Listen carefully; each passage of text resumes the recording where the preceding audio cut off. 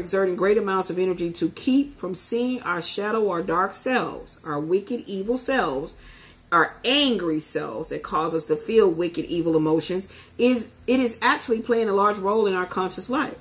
When we face what we think is dark or negative about ourselves, I mean, really embrace it and see it for what it truly is. A beautiful broken place that's a call for love. Then we can emerge more whole.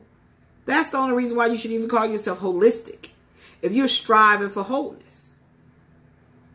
We can marry the light and dark aspects of our beings, and in uniting with our twin sister from the depths, we can stop projecting her onto other women.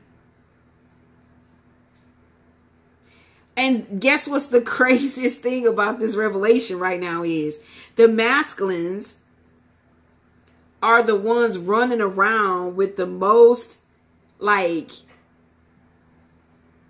the masculine energies on this planet don't even realize that the spell that was cast on them came from within them. Because the very alien, demonic, evil energy or you know, archetypal, these stereotypes that you gave the feminine energy actually became a projection of yourself. I actually have an oracle in one of my oracles, Goddess I Love Oracles, that says what a masculine energy does to the feminine, he actually does it to himself first. He already did it to himself, and because he hates the feminine aspect of his being, the mother, the maternal aspect of his existence in this world, he will forever look for a woman to target. Some men are going around doing this shit unconsciously. A lot of them have signed they've signed the contract to continually take more and more failed attempts to destroy the divine feminine. That's literally saying, I want to destroy the very portal from whence I came, the womb.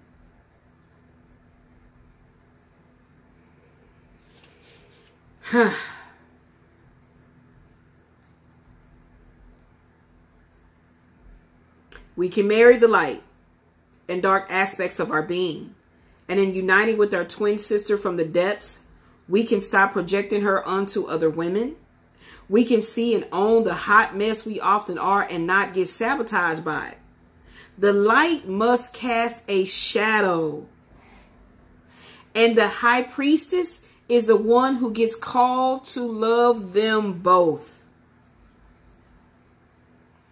The soul voice meditation, beloved, is, can I love my shadow as much as my light? And I'm telling you guys, the more I'm doing my shadow work, it is a profound yes. My soul says yes. Okay? The intention is, I have nothing to hide. I see and accept all that I am. So we're going to go out with a song of the day, baby. Hey, we did that. We did that. Hey, we did that. So what's going to be our song of the day? DJ, please pick up the phone. I'm on the request line. Welcome back, welcome back, welcome back. So, I think Ishtar is in here. So when I'm trying to channel this song, let me see if Ishtar is in here. If I have lunch, I feel great. And all these videos that's still on this phone is easily able to get it over there. I don't know why it was glitching and stuff. The song got cut off and everything like that. But it's strong messages that's still part of the series that's going now. That definitely has to get out. So that's what I'll be doing when I'm done with this. Making sure I can get out what was good, what was salvageable. Because it just started tripping. Okay. Ooh. I don't know why I started shuffling when I was just supposed to be looking. So Ishtar is who we're looking for, guys. Ishtar. Okay, Spirit. I feel like I have the goddess of magic, Isis. Okay. I feel like, you know,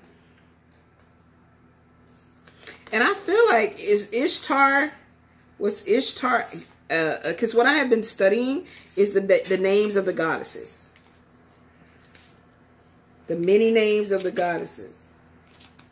But I feel like Ishtar and Isis, from my studies and stuff, was like runner-up, or like, I don't know if it was Ishtar. I think it was Isis and then Ishtar. So I'm going to leave Isis out.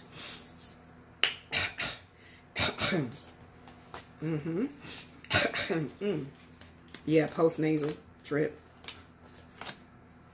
Ishtar. I think she's in here, guys. Let me find her. I'm trying to get a song. The cosmic egg. The divine feminine. I hold the universe within me. I am the force of an ever-expanding love. Oh, that's the song. Okay. So Spirit want me to leave that one out.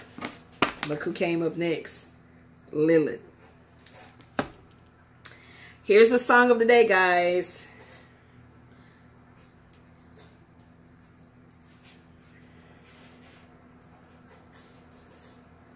This is in honor of love. Love. Here we go.